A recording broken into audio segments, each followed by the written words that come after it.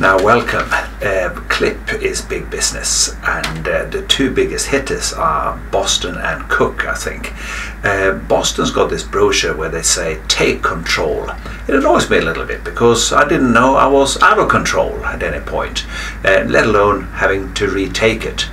Being a cranky kind of guy, the Cook brochure annoys me as well, because inside you got these American geezers talking about, well, they've been paid to say nice things about Cook. Has no relevance to me. Me, on the other hand, I'm paid nothing for this. Not a single dime, not a single cent, not a single penny. So I'm free to say what the hell I want, and I will do. Now I'm going to compare. We're going to do a head-to-head of these two clips. They're going to go 6 rounds, if you like. By the way, clips are my best friends, you know it all. This plucker little fella here, the Quick Clip 2, was my first big clips. I call it the first generation clips. They bailed me out of trouble more times than I like to think. Not only bail me out of trouble, bail the patient out of trouble, because at best you can close a defect and save the patient an emergency operation, and at best you can put clips on, it's been proven, and reduce the risk of a late bleed. I don't think we use enough. Now skeptics of course will say, oh, there's no point in placing clips. The risk of a late bleed after an average kind of polypectomy is only 1 in 100. You need to put clips in 99 patients to save that 100th patient from coming in with a late bleed. There's no point. My big polyps that I get referred used to have a late bleeding rate of about 1 in 30. So I need to place clips unnecessarily, if you like, in 29 of these patients in order to prevent the 30th patient coming with a clip. Coming in with a late bleed. But I think people are missing the point here. It simply is the right thing to do. Let me put it this way, you know, nowadays in the UK we carefully clean the skin before we put the cannula in. We put sterile gloves on, and then with a sterile technique we place the cannula. You could argue, look, there's no point in wasting money on sterile gloves and sterile packs and all that stuff. It just costs plenty of money. It's cheaper. Yes, when the old patient gets a wound infection, a cannula, a Venflon site infection, they just treat it with antibiotics. It's way cheaper. No, it's the wrong thing to do. It's the same with the clips. Placing clips after you remove a pedunculated polyp, 1 or 2 clips on the peduncle to reduce the risk of late bleeding, or when you've got an EMR defect, placing some clips to close it is the right thing to do, regardless of money. Anyway, now the 6 domains, the 6 rounds, if you like my boxing analogy, that we're going to put these 2 clips through, is jaw strength, control and maneuverability, dimensions. We want bigger clips with a shorter tail, of course. Who doesn't want a bigger clip? We're going to measure drag down the biopsy channel, because we don't like drag, because when we're in an awkward position it just makes it difficult to feed the clip down. We're going to compare the grip strength of the 2 clips, and of course the price. Now the price is only pertinent to the UK, to Leeds in fact. Different units will be quoted different prices depending, I guess, on how they feel on the day, and how many clips you actually use, and other kits that you use from either Boston or Cook. Quite often these deals are bundled together. By the way, one thing I should mention, that both of these clips are MRI compatible, provided you use I think a magnet up to 3 Teslas, but according to our radiologists it's a big magnet, so you're unlikely to get either temperature rise in the clips or any kind of tug or displacement of them. So first round, jaw strength.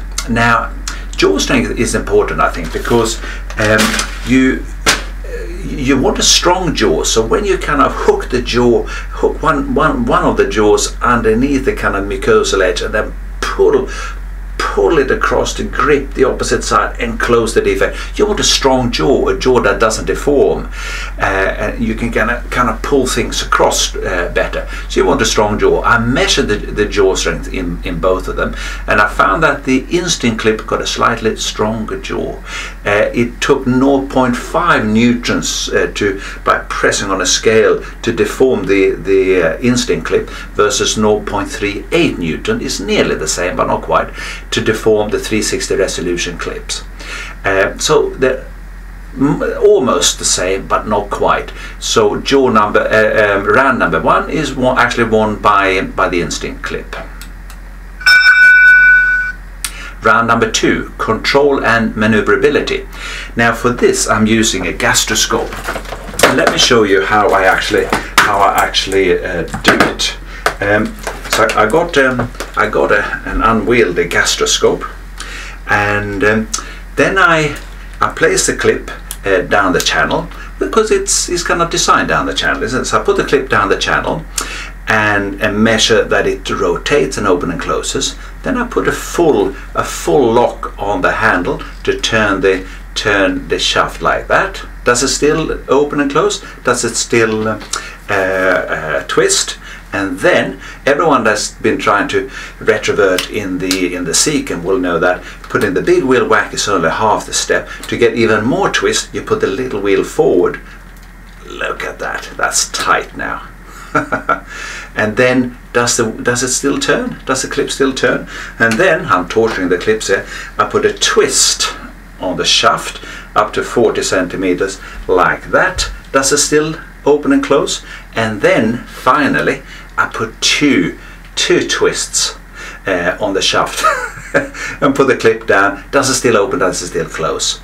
Now both clips actually perform very well with this test. They both, well, to be honest, the instinct clip does struggle a little bit because it's difficult to open it sometimes. They've got like a little spring load to help you opening them. But I've found that putting the clip in a bit of water before you pass it down, opening and closing it a little bit underwater, preferably with a bit of Inficol in, just lubricates the mechanism a little bit, making it easier. Otherwise it can be a bit scary, the instinct clip, because you say to your assistant, open clip please, and she tries to open, he or she, and just can't do it. But lubricating the actual clip mechanism makes that easier. So to be fair, that's what I did in this experiment. Nevertheless, there's no doubt about it that the 360 clip actually works a bit better.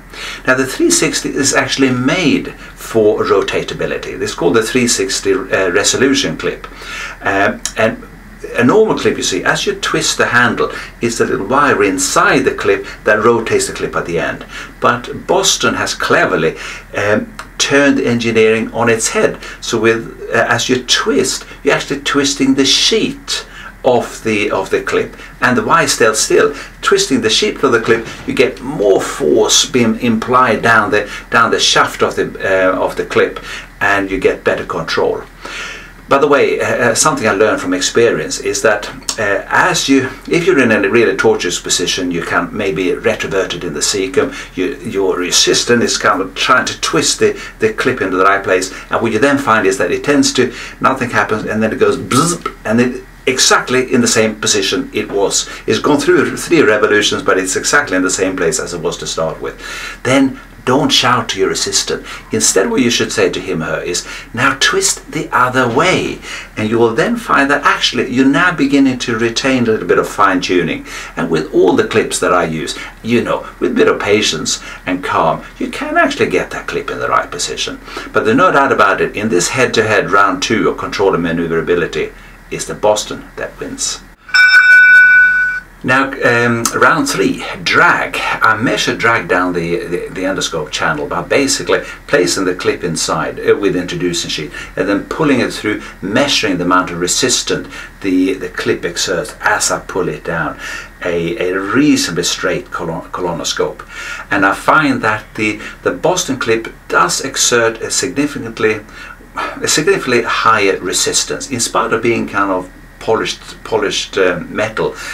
It's bigger, it's thicker. I guess it has to be stiffer and thicker and more robust. A, to kind of give something to hold on to, and B, to kind of transmit the force down the shaft of the clip.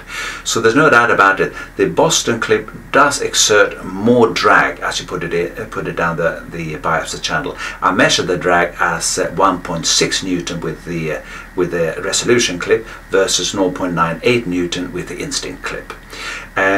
So again, this somewhat light round is actually won by instinct this time. Now, dimensions. We want bigger clips, we want a big span with a short tail.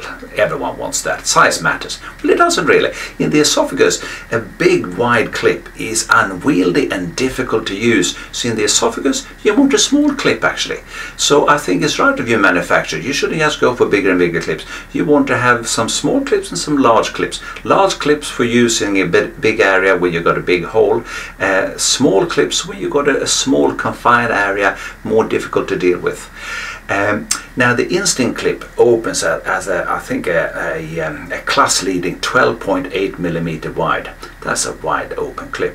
The 360 resolution clip opens to 11 millimeters, so it's 1.8 millimeter less in the opening. Now the tail, which we want to be short because we don't want a huge tail kind of flapping about in the lumen. We want to have a short stumper tail, so then it's easier to place the next clip along it and kind of create like a suture line, if you wish, if there is if you really want to close the mucosal defect well. Now the tail size of a Instinct clip is 13.8 millimeter according to the manufacturer's brochure. I measured it a little bit longer, about 13.2 millimeter, but maybe that's just me. And anyway, the resolution clip is noticeably longer. You can see in this picture here, it's 16 millimeter. That's a bit too long, guys. You need to shorten that.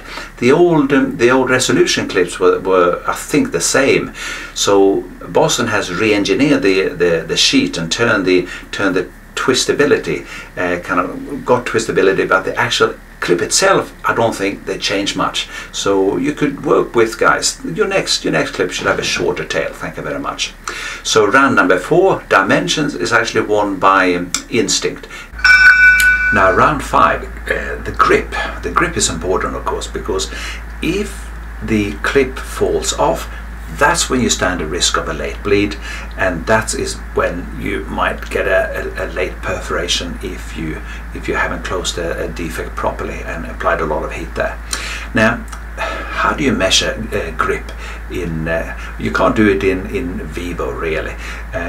So I decided to use my own little mock setup for it. So what I did was I took a theatre gown, which is kind of strong and yet a little bit slippery, and then I attached a clip to the edge of the theatre gown and then measured the kind of force I need to pull it off.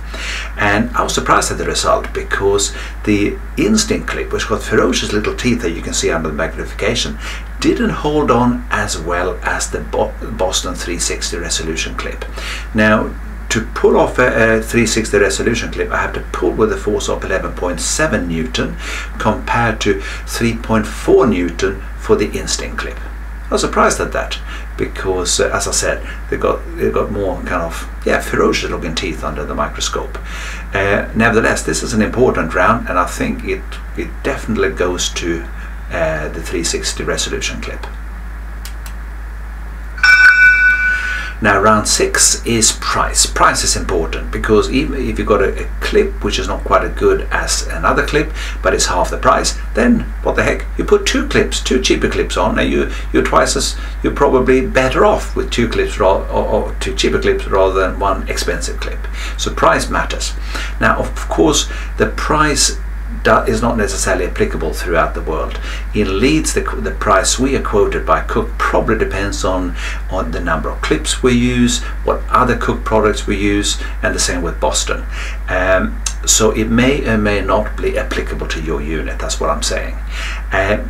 In Leeds, we're actually paying less for the Boston resolution clip.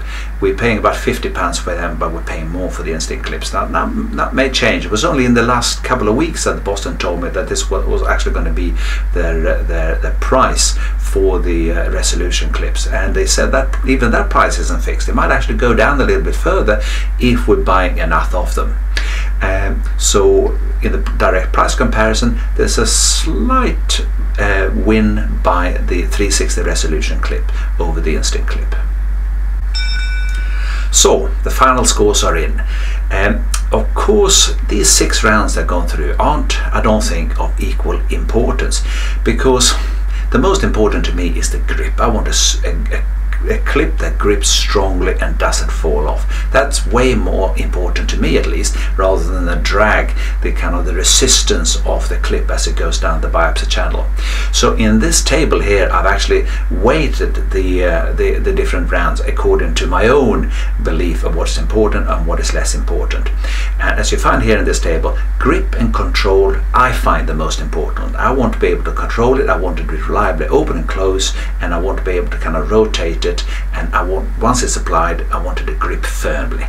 Those are my priorities. And on both those two accounts, the 360 resolution clip wins. Now, price, the 360 wins as well, but that's only in leads. Dimensions are actually better for the instant clip. They open wider and they've got a shorter tail. We like that. The jaw strength is better with the instant clip. We like that because we want to grab hold of one of the mucosal edges and pull the clip across and grip the other side as far into the defect as we can anyway. Drag is won by the instant clip because I think the 360 has to be made a bit more bulky to kind of go down the channel and be enough kind of material to transmit the twisting force from up at the handle to the tip of the clip. MRI compatibility is the same between two, but all in all, the match is won by the 360 resolution clip. Congratulations.